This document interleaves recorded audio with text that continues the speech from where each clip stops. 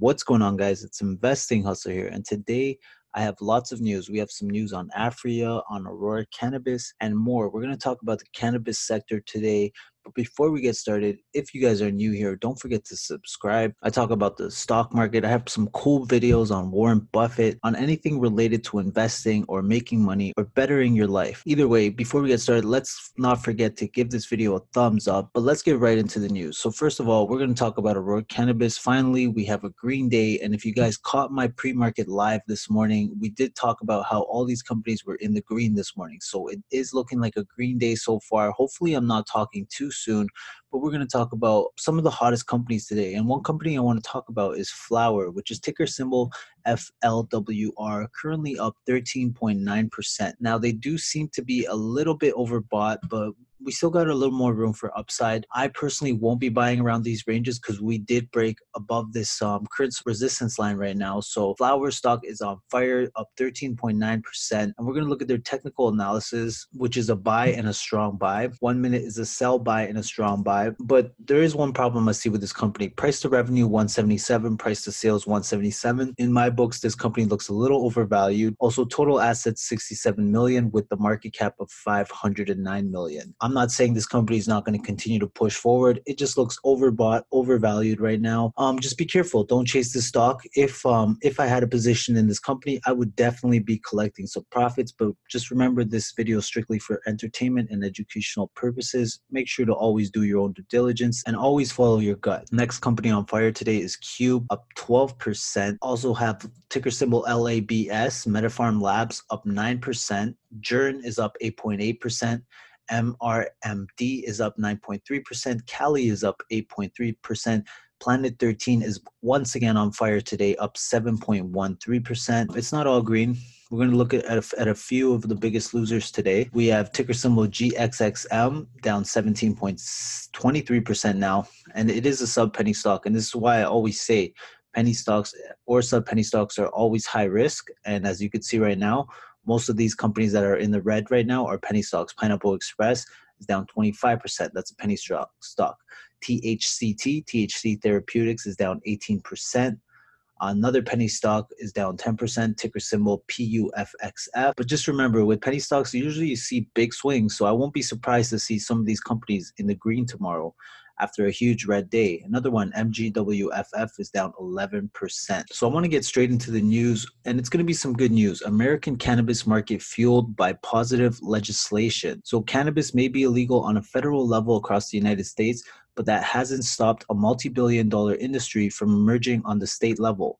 While some investors have avoided the country's cannabis market due to the federal risk, new cannabis legislation in the House and Senate could dramatically reshape the industry's risk profile. The legislation of adult use cannabis across a growing number of states could also create new opportunities. So Senator Cory Booker introduced the Marijuana Justice Act earlier this year to deschedule cannabis and expunge past cannabis-related convictions. Supporters argue that marijuana use is roughly equivalent across the population, but African Americans are 3.7 times more likely to be arrested for marijuana possession.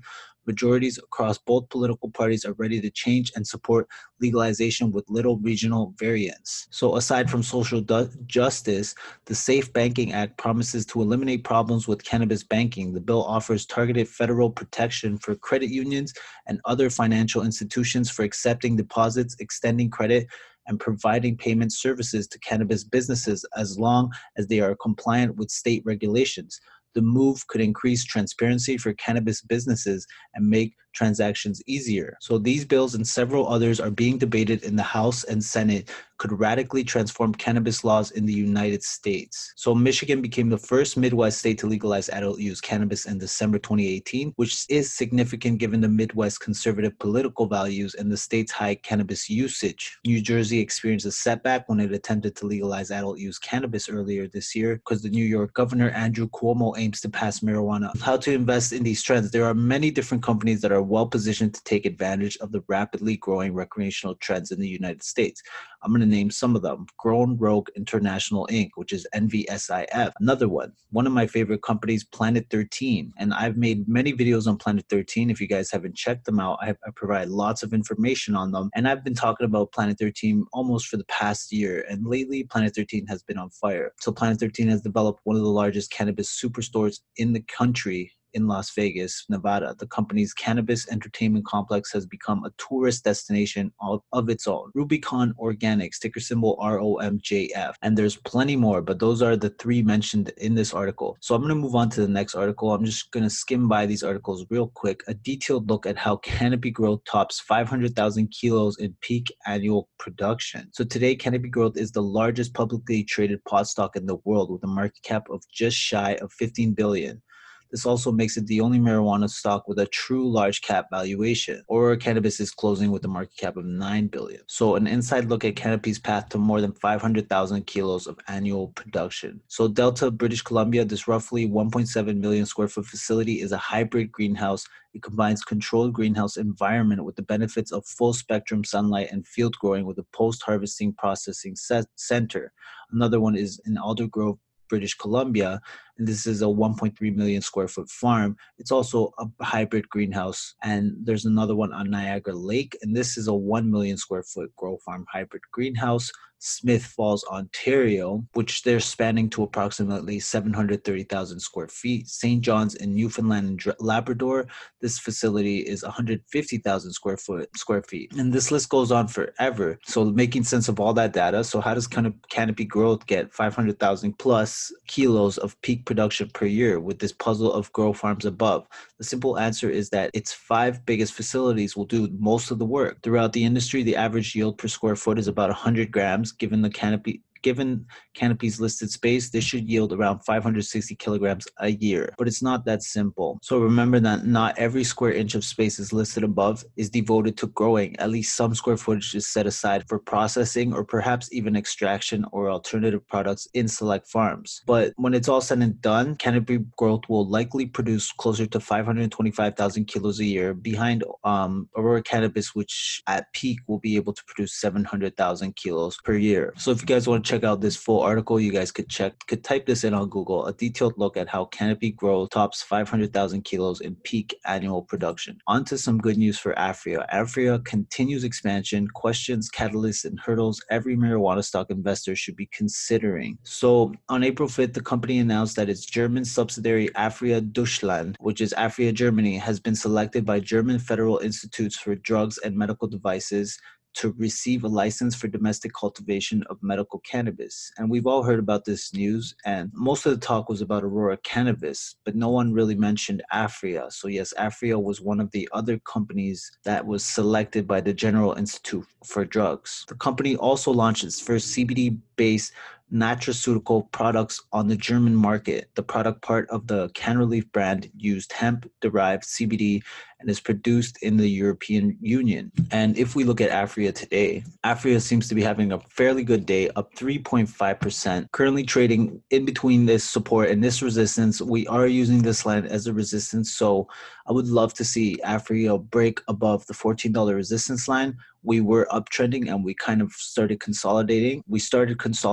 And now we are trading sideways. Once these allegations are fully put behind us, I do think Aphria will one day be reaching back above this resistance, hopefully using it as a support in the near future. Aphria is a profitable company with a PE ratio of 35, price to revenue 56, price to sales 87. Still a little overvalued, but when you compare it to its peers like Canopy, Aurora, Kronos, and Tilray, Aphria has a better valuation than their peers. Total assets of $2 billion with a market cap of $3.2 billion. I do think Aphria is a better option when you compare it to companies like Canopy, Kronos, Tilray, even Aurora. They do seem a little more overvalued than Aphria. Of course, the one thing that's holding Aphria back is those allegations. And let's not forget, Aphria is a profitable company. On to the next news, which is Aurora Cannabis, and it is Aurora Cannabis provides construction update on Aurora Sun. So today, Aurora Cannabis announced an update on its status of the Aurora Sun. The facility will be expanded to 1.62 million square feet, representing 33% increase from its its originally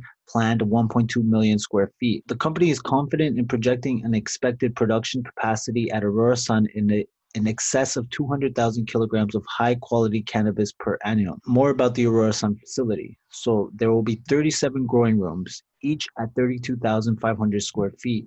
At full operation, there will be more than 1 million plants in various stages of growth in the facility at any given time. Increased automation through next-generation robotic shuttles to mobilize benches, increased operational speed and facility efficiency while allowing for multiple product streams simultaneously, expanded and upgraded facility automation systems for cloning and production, further lowering anticipated production costs, and next generation low maintenance climate management system for superior plant health yield and cannabinoid potency, upgraded weather readiness design to drive even greater operating efficiencies, additional energy efficiency, energy management via improved implement of the thermal screens, and so on. So there's an evolved design. Aurora Sun will be even more technologically advanced than Aurora Sky in a number of ways, including process and technological upgrades that are aimed to increase economic efficiencies and customer-driven flexibility to meet future evolutions in the market requirement. And